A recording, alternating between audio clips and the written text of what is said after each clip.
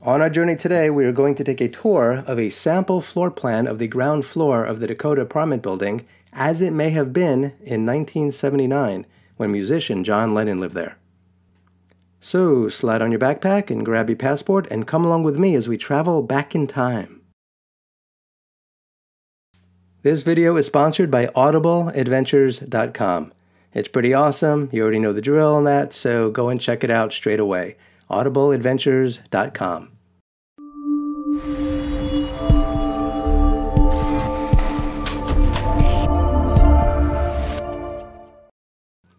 Welcome along, fellow time travelers. This is Scott Cardinal.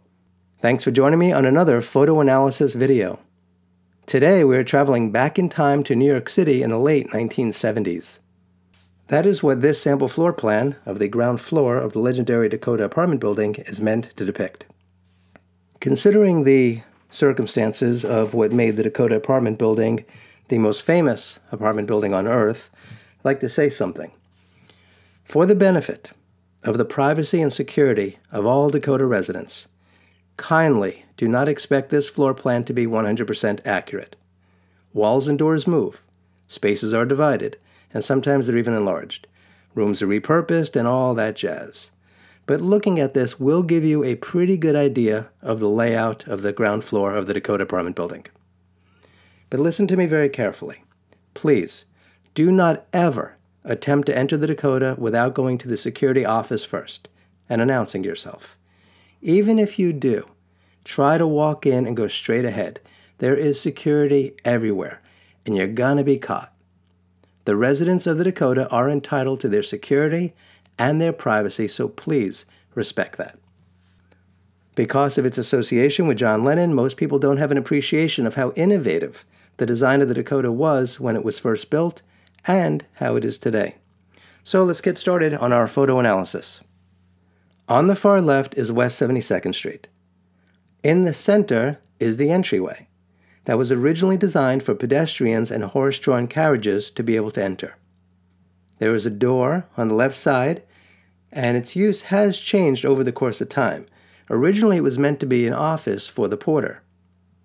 Because I know that people are interested in this sort of thing, this is about where John Lennon was when he was shot in the back by that psychopath. So now that we got that out of the way, on the right side of the entry to the Dakota is another door. Today, this leads to the security office. It is here where visitors check in. You go in, you announce yourself. They call the resident, and they make sure you are indeed supposed to be there. Since the Dakota does not have an intercom system for the apartments, security calls them with a telephone. In the early days, there was an immense number of electric bells and speaking tubes behind the counter, and these allowed the office manager to communicate with staff in every area of the building.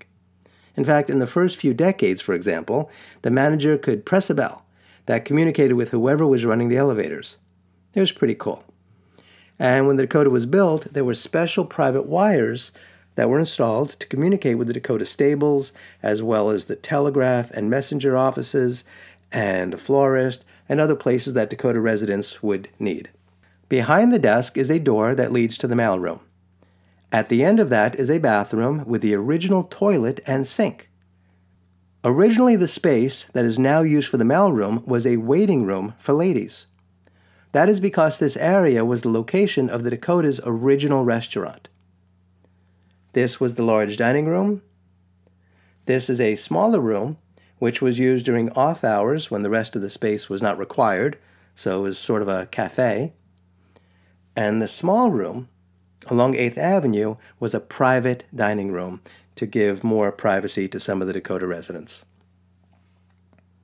And in this space was built a staircase which allowed staff to be able to go up and down from the kitchen below. Returning to the entryway, this is where there is another set of very ornate security gates. Once you pass through them, you'll be amazed to see that you are within a beautiful courtyard.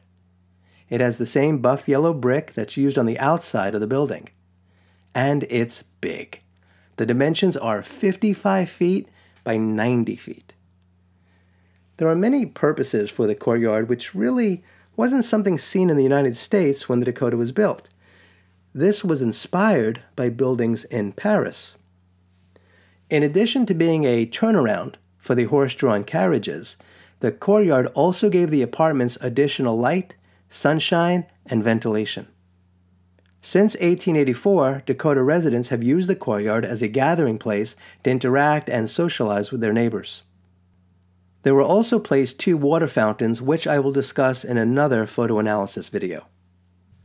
At this point, you are likely wondering how John Lennon got home. So here's what he did. He walked through the gates, he turned right, and he entered the quadrant on the southwest corner. He then walked up a set of stairs, opened up a heavy wooden door, there's actually double doors there, and he entered a private lobby.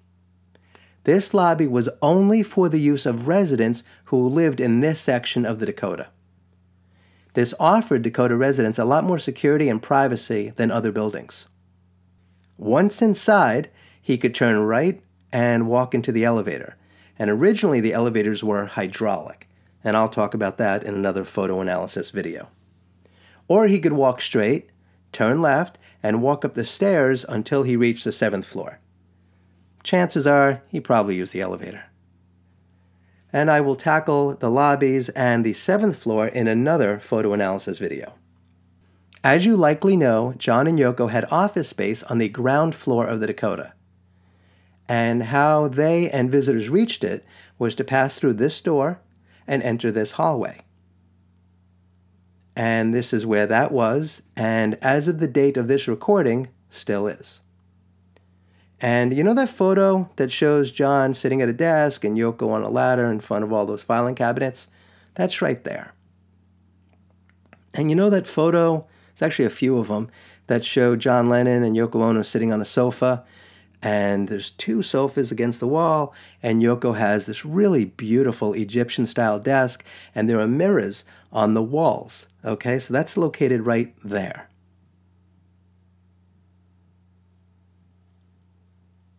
Returning to the courtyard, you will notice that there is a set of service stairs and a service elevator. That's right there. These are used by staff and were originally designed to open out into the kitchens of the upper floor apartments. They also go down to the basement. To reach the apartments on the northeast side, you would walk up the stairs, pass through the doors, and enter the lobby. You then had the option to turn left or right. If you turn right, you will enter a hallway which leads to small apartments. I say small, but they really aren't. They were originally designed for bachelors. Actually, that's not entirely true. During the planning stage, the layouts were changed almost daily as future tenants let Edward C. Clark and Henry Janeway Hardenberg know of their individual wants and needs. In fact, originally, the bottom 2 floors were to have the largest apartments because elevators were still new and a bit of a novelty, and not entirely trusted. During the Great Depression, however, many of the large apartments were divided into smaller units. Once again, this floor plan is not meant to be 100% accurate.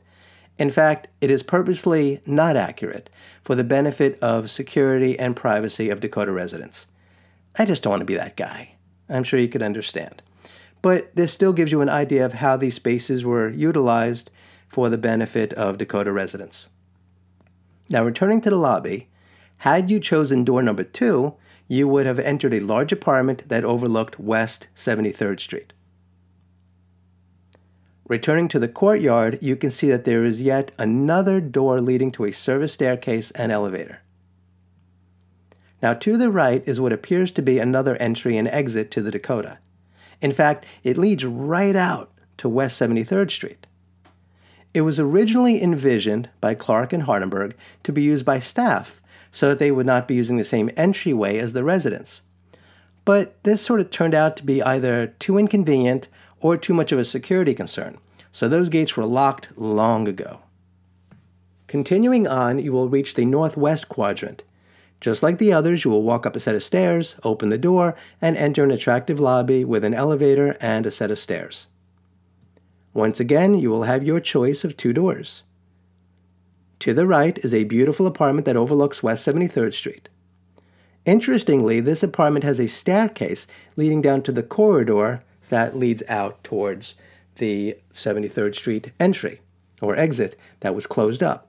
So it's possible that a portion of this space may have originally been designed for the use of a porter. The other door leads to the largest apartment on the ground floor. It includes a spacious entryway and a hallway that essentially runs half a city block. On the east side is a large dining room and a kitchen that has been redesigned and repurposed over the course of time. And on the west side are the bedchambers, as well as chambers for a living room, library, billiard room, and everything else one would expect in their home. Though today the windows on the west side face out upon a driveway and another building, in the first half-century of the Dakota's existence, those windows actually faced out upon a private park for the exclusive use of Dakota residents and the row houses across the street. Yeah, I know Central Park is across the street, across 8th Avenue, now known as Central Park West, but the Dakota still had its own park anyway, and I'll discuss why in another photo analysis video. Returning to the courtyard, once again there is a door leading to yet another service elevator and service staircase. Now continuing on, you're going to see something quite interesting. Check this out. There is a metal staircase leading to a door to access apartment number 17S. Realtors like to refer to this apartment as a maisonette, but that's not what that is. The thing is that the space along the ground floor of the southwest side of the Dakota, well, it was divvied up a bit, and a separate apartment was created out of this area, which was originally a large kitchen and a dining area. On the west side of the building are 2 bedrooms that are part of this apartment. Okay, now check this out. This is pretty cool. You ever watch Saturday Night Live? Remember the days when it was funny? Okay, well, Gilda Radner used to live in this apartment. It was also the home of football coach John Madden. Now, neither of them live there today, especially Gilda Radner, since she's dead, but she was there the night John Lennon was shot, and she talked about that in at least one interview.